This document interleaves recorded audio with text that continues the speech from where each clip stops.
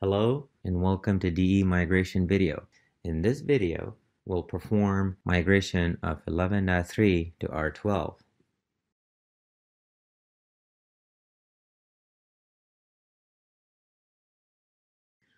The new CA Workload Automation DE R12 has several new enhancements. It has support for cloud, open source database like PostgreSQL. As of making of this video, we have Service Pack 2 available. We recommend installing that or migrating to that. The SP2 has web client and some new REST API available as well. DER12 allows two types of upgrades: in-place upgrade and migration method. In-place upgrade, here you will install R12 on existing 11.3 installation. It'll convert your existing database and artifacts to new R12 format. In migration method, you will install R12 on a separate host, then migrate the data from 11.3 to R12 using the migrate utility. This will require you to have two separate DBs and hosts. They both have their advantages, and you can decide how you want to proceed. In this video, we'll show you the migration method. Here are some recommendations before you start the migration. It is always a good idea to clean out any artifacts that are not used or needed. Check applications, events, agents, old calendar dates, and variables. If they're not needed, then remove them. This saves you time in migration, and your new database will be cleaner and leaner. You can also move between platforms. So if you have 11.3 on Windows and install R12 on Linux, you can still move the data using the migrate tool.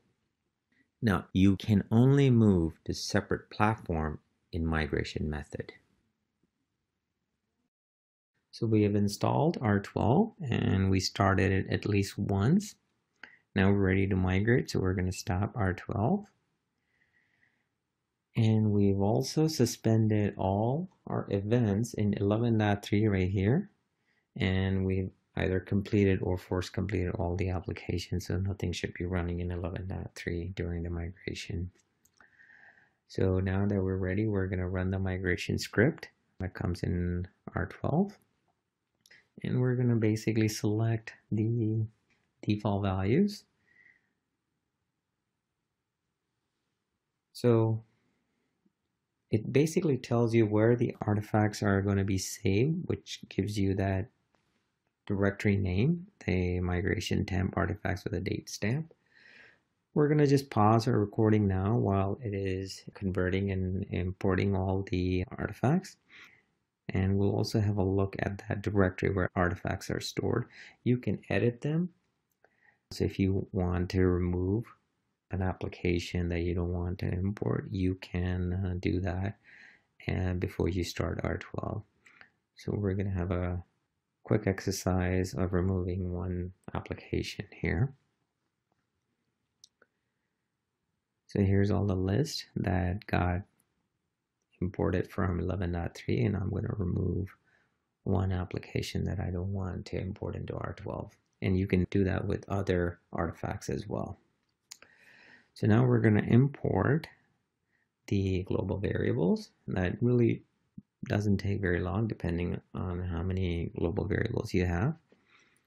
Once that is done, we're going to move to history data. We're going to say yes. And after a point history data has been migrated, it'll tell you that you can start the R12 while the data is being migrated. So it is migrating. So here we've basically completed the whole migration, and it has successfully completed, and you can now start R12 and start scheduling the workload.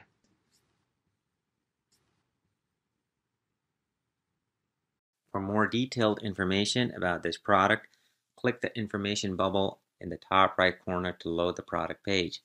From there, you can visit product documentation, support, communities, or see the learning paths. Thank you.